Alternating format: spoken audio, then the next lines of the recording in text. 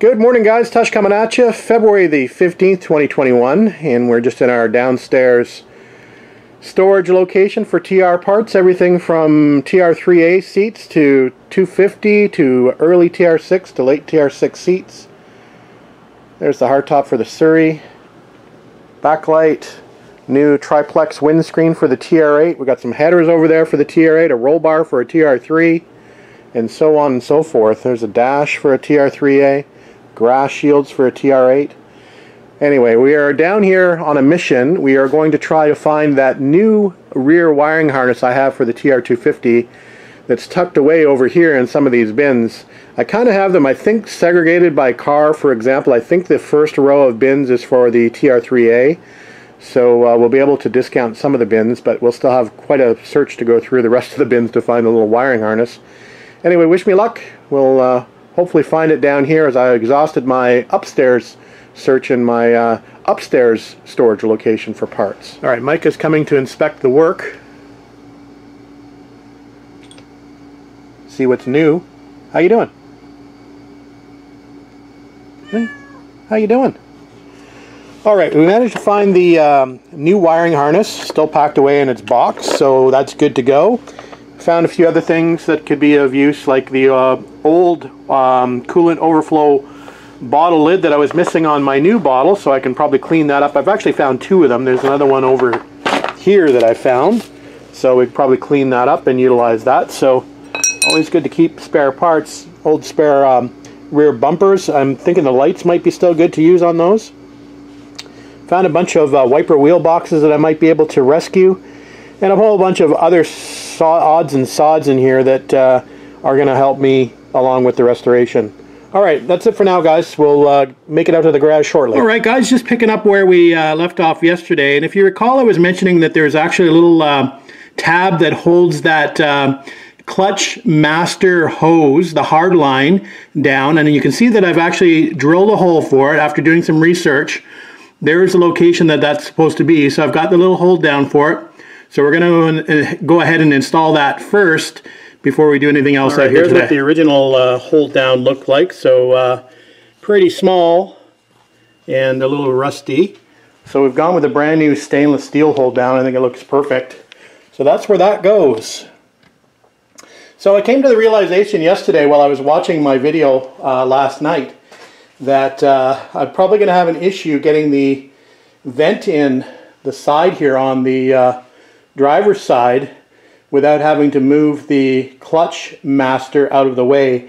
And I actually tried to fit that vent in there this morning, and I was correct. So we're going to have to actually remove this to be able to get the wing vent back in. So it's a good thing that I kind of noticed that. I'm sure it would have come to me sooner than later, but it's a good thing that we didn't get too far and hook up, you know, the pedal, the clevis pin to the pedal, and probably won't end up hooking up the hose solidly here to the slave either, knowing that we need to move this out. So just a quick update on that, that will have to be relocated temporarily while we fit the vents in. But again, that's going to be much later in the project once we get to installing the body panels once they're painted. So just a quick update on that. Alright guys, here is that union piece that I was talking about that's really expensive for what it is. I can't exactly remember how much it is in the catalog. I'm going to say it's $16 or $17 just for this little fitting here. That's just off the top of my head. I just know it's very expensive. So I actually have a couple of them here. I've saved one from an old line off my TR6, and this is the actual one that came off the TR250. So we're just going to use this, reuse this fitting. This one's already been, looks like it's been sandblasted a little bit. So we're going to pop the fitting out of here, and then we'll connect up the clutch slave hose to the hard line, just temporarily anyway. We'll just connect it up loosely just so we have that fitting installed there. Alright, there's that same fitting just cleaned up with a brass brush. So we'll go ahead and install this, and we'll call that done. Move on to another little project. We're going to add two big parts to the car just to get them out of the way. These are the bumper mounting brackets that go on the chassis and attach to the sides of the radiator protection shield underneath the car. So in this case, I do not have the hardware for these two locations because I had to grind it off and punch it out of the frame because they were rusted solid. So I just want to do a little section here on what do you do if you don't know the hardware that's used from the factory to put these pieces back together, or if you've lost the hardware, for example. So what I normally do is I have a reference guide here. This is the spare parts manual for the Triumph TR250 that utilizes the factory plates here. This is from the Roadster factory, but I believe places like Revington TR also have the plates displayed. Roadster factory also has catalogs for the TR6 that are usually a good reference. They're fairly close to the TR250 as far as fasteners are concerned. So you should be able to find a lookup of what hardware is actually required. So in this case, we're looking at numbers 17 and 18 for the actual bolt. So if I go down here and look for 17 and 18, it's telling me I need HB924 and HB922. So what I've done this morning already is, while I was having my morning tea, I actually went and looked at the back here, and here's the reference here. So again, I just wrote this down this morning. So HB924, according to this, is a bolt 3-inch length. HB922 is a bolt 2 3/4 inch length, and we know that it's actually a 9/16 inch wrench size. So there you go. So I've got that all written down so I can come out in the garage this morning, find hardware for this, and put these back on the car fairly easily. So what I require, 3-inch bolt for the front location, 2 3/4 inch bolt for the rear location, 2 washers, 2 washers per bolt, 1 lock nut, and 1 nut per bolt. Okay, so we'll put those on the car. One more way to look the fasteners up, and I'll try to put a link of this in the description below. There's a standard Triumph hardware guide that you can actually look up the actual part number. So if I'm looking for HU806, it will tell me in the standard hardware guide what exactly that is. So that should give you some help as well. So I'll try to put that link in the description below. Alright, not sure where I'm left off. I had a visitor stop by the garage, so it got me a little bit off track. But the bumper bars are now installed. You can just see them here and over there. So they are installed loosely. We're going to have to go back and reposition them slightly when we decide what we're going to do as far as a front bumper is concerned. I am going to be running no front bumper, and I'm going to be fabricating some special brackets to hold some driving lights, so stay tuned for that. I've got something in mind for it, and I'll have to fabricate it, so I'll bring you along when we get to that point. As far as the engine bay is concerned, I think I've pretty much gone as far as I can go at this particular point. I do have a battery box coming, so that is in the mail, and I think that should be arriving tomorrow, so we'll put that in. Carburetors, I've got a little bit of work to do on those, so they can't go on until that's done, so that'll be a separate addition to the engine bay will be the carburetor. So other than that, other than the wiper motor, and I've been sort of digging through parts, and I've got the wiper racks out to try to figure out if I have enough stuff to put the wiper rack in or not. Remember I had mentioned that I was waiting for the fitting kit and the jets and stuff for the wipers to make that happen, and I may be able to cobble some stuff together between, I've got 2 extra racks from an earlier TR3, and I believe they're the same wheelboxes as the TR250, so I might be able to borrow some parts from my TR3 project. We will see. So what are we going to do next? Well, I've got these parts kicking around. These are the scuttle ceiling plates. So basically these go here between the outer fender and the inner fender, and they block this orifice here to make sure that no water or debris gets in. So I think we're going to fit those up just to get them on the car and out of the way. So let me break those open. They'll kind of makes more sense once you see them, and I'll get them on the car. Alright guys, here's the sealer plate kit, and here's the Roadster factory part number RFK755. This is for the left-hand side, and obviously there's a different part number for the right-hand side. You'll have to look that up. But basically what you get is the plate and the seal and the hardware kit. I believe this is separate, a separate seal. There's the part number on that guy. So it's been a while since I've done these, and last time I did it was on my TR6. And it's not really making too much sense to me what these 2 holes up here are for. But this generally bolts something like this along the plate. I don't think there's anything that actually bolts it solid to the actual car. Now that seal, this seal here, goes on the top of the plate, something like this. and it's riveted to the plate, and then that buffer actually, this seal actually touches the outside of the fender, of the inner fender, to prevent a seal all the way to the top. Now the thing is, this thing needs to be riveted on here somewhere, but I guess we'll have to wait and figure out where we're going to drill holes and rivet that until we actually get the fenders on. So what I'm going to do is we're just going to store this guy, and we'll mount this thing and this seal along with the kit, and then we'll figure out when we're ready to put the fenders on, we'll do a little test and see how high that needs to be mounted and riveted on to seal that up properly. Hopefully that makes sense. All right, there's the plate installed on the driver's side, and I think we need to trim the seal a little bit. Remember, this is going to go up here somewhere to meet the inner fender.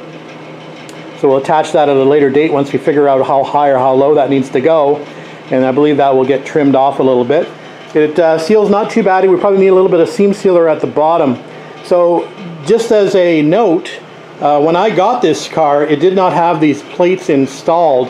As a matter of fact, we had to weld on this flange to even hold the seal, because this was not even on the car when we got it. So Lynn, I believe, bent those up and welded those on one day when he was over so we could actually install these. So we're now putting them to work now. But if you can imagine, this whole cavity behind the wheel being open right to the A-post would not have been a good thing. So those look good. We'll put the passenger side on and then we'll move on to something else. Those sealer plates are on and look good. And we'll revisit those when the time comes to put that top seal on, as mentioned. We've got the bonnet pull cable to install and the associated grommet that goes in the firewall. That goes here. I don't know if you can see the little hole just to the right of the clutch master. That goes through here, and then it's got a strange sort of routing across the top of the bulkhead over to where the catch will be eventually. So let's see if we can get this installed properly. So I got a little sidetracked. I'm going to have to go in and see how that cable is run before I run it. I've got the two little fasteners on the bulkhead ready to go to capture that cable. And then I started thinking about the catch plate, which I hadn't seen in a while, which mounts over here that cable hooks up to.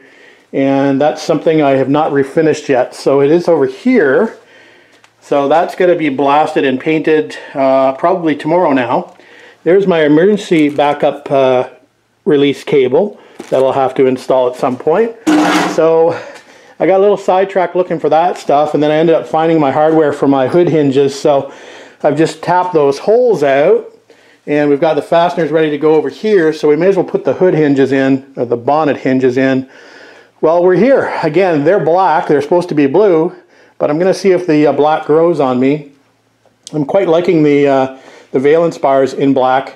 And like I said, I don't think the hood hinges are going to bother me in black either, since the buckets for the taillights, which come through here, are also black. So I've got a whole black thing going on at the front of the car. All right, be back in a minute. All right, hood hinges are in, and I think they look okay in black. So we're going to put a little bit of tape here just in case they fall. I don't want them to mark up the wheel wells at the front. I'm going to go inside now and check out the net and see if I can find a picture of the cable routing. And we'll come back out and we'll fix that, and then we'll figure something else to do. We'll probably do one or two more things before the end of tonight, and then we'll call it a day. So let's tape those up, we'll go in, come back out, and figure out something else to do. Just another quick restoration tip. You might have seen I've got bits of pool noodle laying around the garage, and I use it often in my restorations just to protect stuff. So in this case, I've just cut a pocket in this.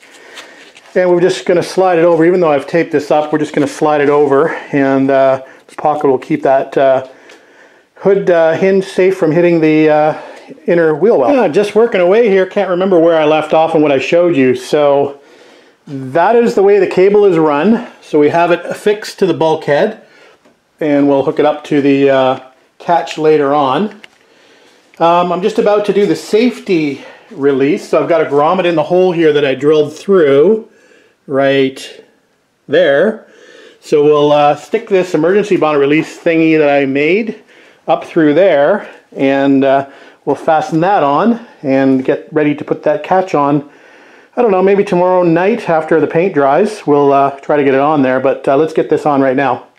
Get it out of the way. All right, that emergency cable is now installed. Actually, I didn't need a grommet there, I forgot. That pushes up and bolts there, so that's looking good. So I think we're going to call it a night out here. I didn't get a ton accomplished today, just some little fiddly things, but at least we got some stuff back on the car. So tomorrow, as mentioned, I think what I'm going to do is try to sandblast and paint this bonnet catch so we can get that on the firewall. I think before I do that, I want to get my plate back on the firewall because I'm going to have to get a rivet gun in here, and I'm not sure if I'm going to have clearance once I get that catch on here, so we might want to do that before we put the catch on. So we'll have to dig that up somewhere. I think it's inside the house actually. Oh, I put this seal on and just happened to have it kicking around in my parts bin. I think it's a little bit too long. I think it needs to end here, but I haven't cut it yet. So we'll have to do a little bit of research on that for the 250s as well. I think the TR6 it goes all the way across, but the 250 I think it might actually stop here. Anyway, we'll figure that out. So that's it for tonight. We'll get back out here tomorrow after work. It's supposed to be a snowy one. I think 25 centimeters, about 10 inches I think over the next couple days in snow. So we shall see if it arrives. All right, have a good night guys, thanks. All right guys, now Tuesday afternoon. Welcome back to the channel. Spent a bit of time shoveling today. A lot of snow overnight, as you can probably see here out the door. Yeah, drift is pretty high over there. Anyway, hopefully it'll stop snowing soon and I can stop shoveling. Anyway, back on the car. I think what we're going to do today is we're probably going to try to do the windshield wiper motor and rack installation.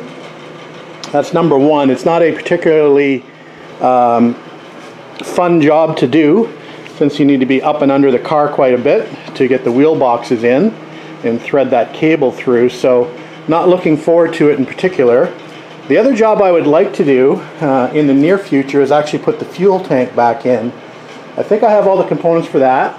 Got the fuel tank up there cleaned and ready to go, so I think we might attempt to get that back in the car later on today as well, but we'll see how the wiper motor and rack installation goes first.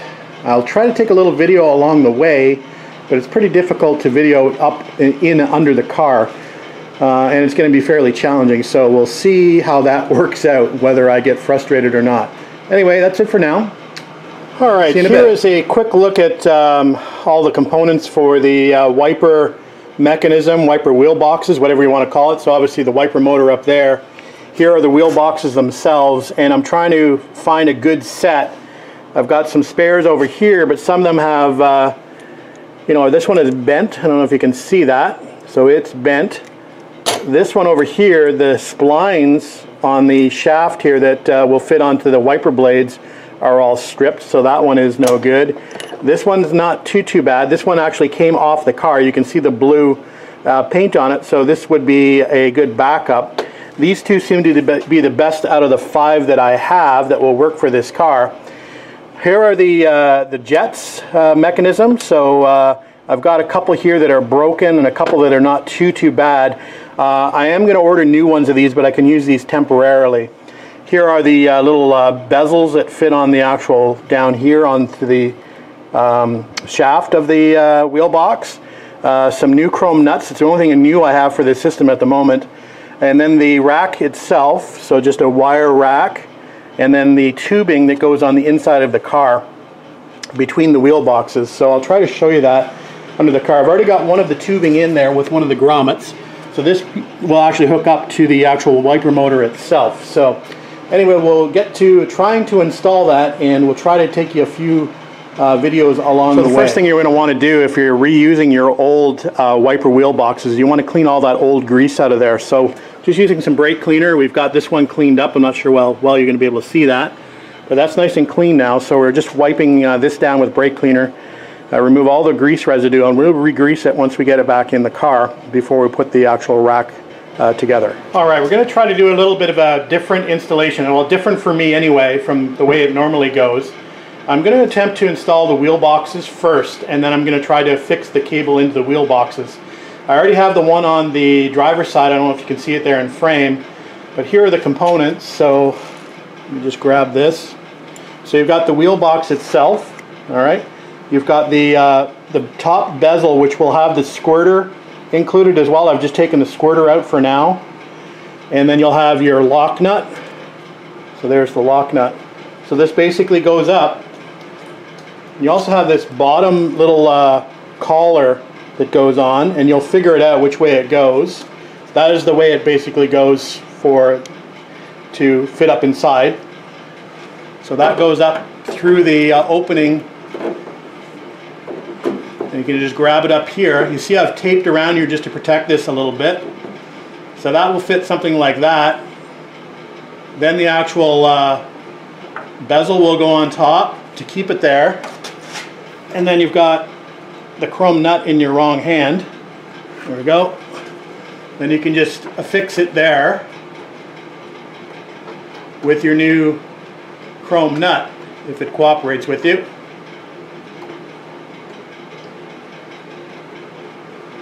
And it'll suspend that wheel box where it needs to be.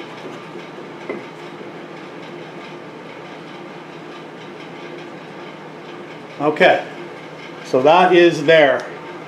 And we'll go on to the next step. So the next thing I'm going to try to do now is I'm going to try to feed this rack cable through the piping here on the bulkhead. I've got the one pipe in, so that's the leading pipe. That goes through a center pipe that fits between the two wheel boxes. There are little channels in the wheel boxes for this to fit in. And then this is the pipe that goes on the very end on the passenger side. So we'll put this through with the understanding that we're going to have to slide this rack through these pipes as we go to the interior of the car. All right, we've got our tubing installed, so you can just see the lead piece there on the left hand side, I think, and the center piece on the right hand side. And then there's a small piece on the very end. Be careful you do not lose that down this scuttle, or you'll never retrieve it without a magnet. And you might be able to see a little bit here. You can sort of see the tube running through here and where the wheel boxes will align between the two tubes. Hopefully you can see that a little bit. So the next thing I'm going to do now is I'm going to put the motor on and attach it to the cable end here so I can get the actual position of the cable before I try to stick it in the wheel boxes. Alright, we're going to take the top off the motor just with these little 1/4-inch screws. The cable end goes in here, and there's a mechanism inside where the cable attaches to. We'll show you that when the top comes off. Alright, here's a look inside the wiper motor. So what we need to do is we need to release this mechanism here, which actually hooks up to the cable. So we have to pop off this little spring clip here to be able to lift that up and off. And I'm always dreading that for reasons I won't talk about. We're going to also grease this motor up before we put the cap back on, just with some synthetic grease. We're going to use that grease as well on the rack and wheel boxes as well. So let's go ahead and pop that off. Wish me luck. So the contact and the spring keeper are off, and here is the plate that we are trying to get to. So that'll just lift off the gear now, and that is the end that attaches to the actual wiper rack. So this is the part where it gets challenging. Bit of a jigsaw puzzle. So we need to hook up the rack to the motor. So I've just got it bolted loosely here with one fastener. There's two fasteners that hold this entire unit in. So we're going to have to connect the cable up and then put the contact and clip back on. Then we need to screw the cover back on before we put it in its actual position. So we'll go ahead and we'll do that now. Hopefully. Alright, here's what it looks like. So we've got the rack attached to the motor. There's a little slot that fits down here for this nut that drops in. That's nice and flat in the channel now, hooked up to the mechanism. We still need to add our contact and spring clip. Then we'll screw down the nut to attach the rack to the motor, and we will put the cap back on, hopefully. Alright guys, wiper motor is now officially in. It's actually connected in 3 points. There's one here, and then two inside. One's a nut and screw, and the other one's actually threaded into the actual bracket itself. So that's all good. So back to trying to get the wheel boxes on. Hopefully this is going to work now. It's a fair amount of work to put the wiper motor in. Anyway, that's looking good. There is a ground pickup. I'm not sure where it picks up, whether it picks up on the lug back here. So here's the ground wire. So I'm not sure if it comes back here and grounds, or if it grounds on one of these or somewhere else. So we'll have to look that up. Anyway, that's it for now. We'll get back under the car and see if we can get the wheel boxes fitted. Alright, so here's the cable and the wheel box. So basically what we need to do now is put the cable underneath the gear. And we're going to make sure we obviously grease that up as well, and the rack itself. And then we'll put the covers on, and the covers pick up the two. If you notice the flanges on the tubes, the covers will actually fit within those flanges. So hopefully I can put that together and get you a better view of that so it makes more sense. That's what we're up to now. So there's what I mean by engaging the gear with the wiper rack. So now we'll try to fit the covers and see how that goes. Alright guys, the wheel boxes are now all hooked up, and the screws have been secured on the plates to lock in the cable. I don't know if you can see that very well. Anyway, next thing to do is to test it. So we're going to hook it up to a battery pack, and we'll test to make sure that the wiper rack moves back and forth as it should before we put the ceiling plates back on. So let's hook that up now. Just got our little booster pack here hooked up with a couple of alligator clips. And we're going to hook this up to the low speed, I believe. Actually, I'm not even sure how to hook the high speed up, but anyway, let's go with low speed, which is this wire here.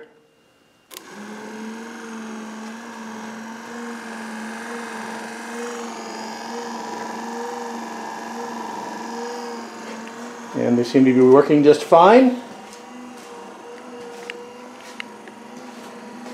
I haven't got the park feature hooked up yet, which is that black ground wire there.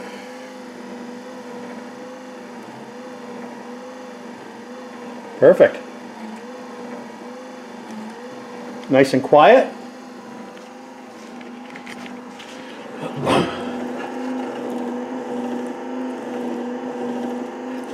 You see that up there.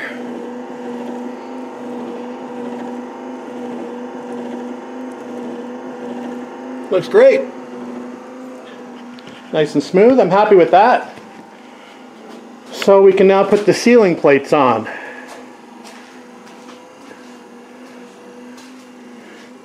I rarely use my windshield wipers anyway on any of my cars. Usually I just use Rain-X, but obviously you need the wipers to work for safety and certification, so they will work.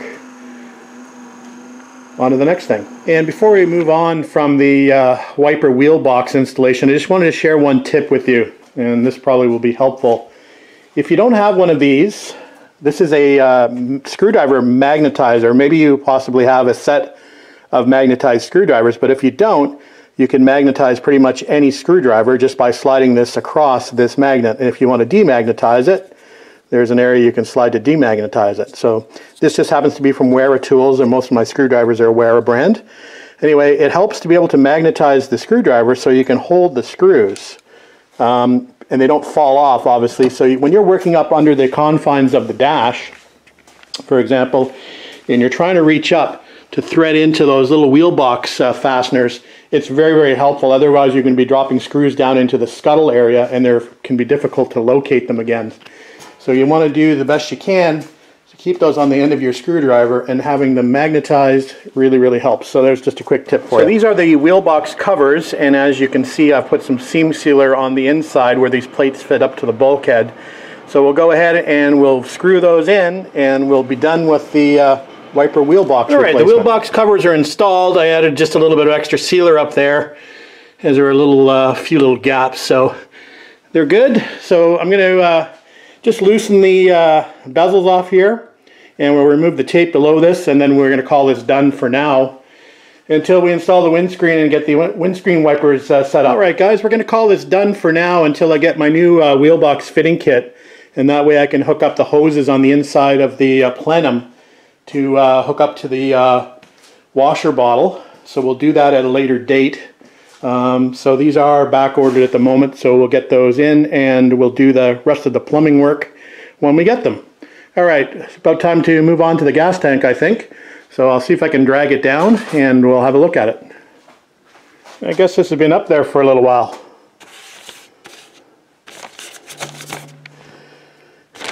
And I paint in this garage. All right, let's dig it out. All right, guys, we've got the tank down off the shelf, and we're just having a quick look at it. I've got a new gasket for the sending unit. We're just taking a look inside to see if we can see what it looks like. It's pretty clean in there, so I'm happy about that. It looks relatively rust-free. There's a few spots of rust here and there, but not bad at all. So we're good to go with this. So what I'll do is I'll put the gasket on the sending unit, and then we'll get ready to install it in the car. There's a few things I need to do before I do that. There's some felt stripping that needs to go on here, and I'm thinking of doing some sound deadening on the trunk below the tank, or the area below the tank. So let me have a look at that first. And all right, guys, we just masked off the tank so we can add our felt anti-rattle strips, and we're just going to use some spray adhesive there. So I've just masked it a little bit to prevent the overspray, although you'll never see the tank again. We are going to go with our old felt strips though. So here are the ones that came off the car. That's the back side of them, so they don't look too bad on the inside. Again, you're never going to see them, so they're just going to serve a purpose. They're not going to be very aesthetically pleasing, but you'll never see them. All right, guys, we're just about ready to install the tank. I've just added a little bit of fat mat sound deadening on either side of the tank. We have the foam seal there for the drain side of the tank, and then we've got the grommet there for the filler side of the tank, or the outlet side of the tank, which will go down to the hard line along the frame rail. So I think we're pretty much ready to go. We've got our grommet in here for the cap and for the filler neck. So yeah, tank felt is on. We have all our fasteners there. We've tapped out the holes. Felt is on and nice and secure. Fuel line is on the bottom, and we have another piece of soft line to go on that, which we should be able to attach after we get that in the car. So yeah, we're pretty much ready to go. So wish me luck. It's going to be probably easier with two people, but we'll try to manage with one. Trying to get it held up and get a fastener started is the challenge. All right, guys, the gas tank is officially in. It's a little challenging actually to get your hands up underneath here to these two fasteners. And in actuality, those fasteners had been stripped out by the previous owner because I only had 4 bolts holding this tank in originally, 2 on the sides and 2 on the bottom. So there's a bolt location there, and then there's 2 bolt locations down here, and then 2 up there. Well, the 2 up there had not been installed by the previous owner, so it was only hanging on 4 bolts previously. Anyway, it's difficult to get your hand up in there, as you can imagine, even from the front side, to try and actually get those bolts up there. It's a bit of a challenge if you got big sausage hands like me. But we managed to do it with some patience and persistence. So it's in there. We have to put the actual cap on at some point, and we're going to check the fuel outlet line to make sure it's in a good situation down below. I think it should be okay. But yeah, so I'm happy with that. I'm happy to get that in and off the shelf. Another thing checked off the list.